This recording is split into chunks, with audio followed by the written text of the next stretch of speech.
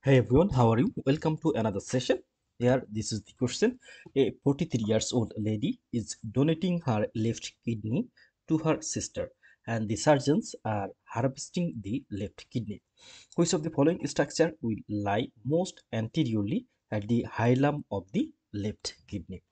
So, in this question, they want to know that the which structure is lies most anterior at the level of the hilum of the left kidney. So here the options are left renal artery, left renal vein, left ureter, left ovarian vein, and left ovarian artery. So we have to find out one of the structure which lies most anterior at the level of the hilum of the left kidney. So here we can see this is the right kidney, and here this is the left kidney, and we can see the ureter derived from this kidney, and it finally drained into the urinary bladder. And we can see the inferior vena cava, it lies most anteriorly, then descending thoracic aorta posteriorly.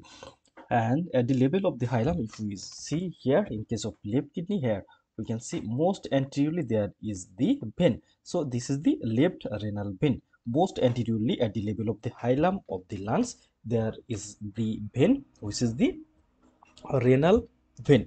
Then posterior to renal vein, there is another structure which is arising from the descending aorta. That means this is the actually it is the abdominal aorta, and this artery is the renal artery. Then most posteriorly there is another structure which is the renal pelvis. That means from where the ureter derived. So here the mnemonics, this is the VAP.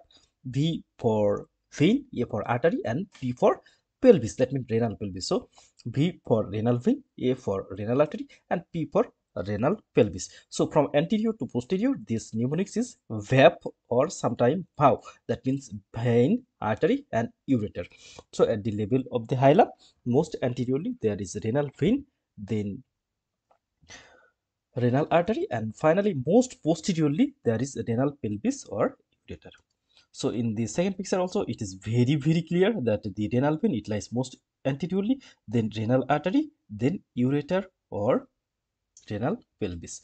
So our answer is now ready, that the left renal vein, this left renal vein, it lies most anteriorly in at the level of the hilum of the left kidney or right kidney. In case of both kidney, the left renal vein, it lies anteriorly, and through the mnemonic, in case of both kidney, it is appropriate, that is the VAP. That means vein, artery, and pelvis. Thank you all.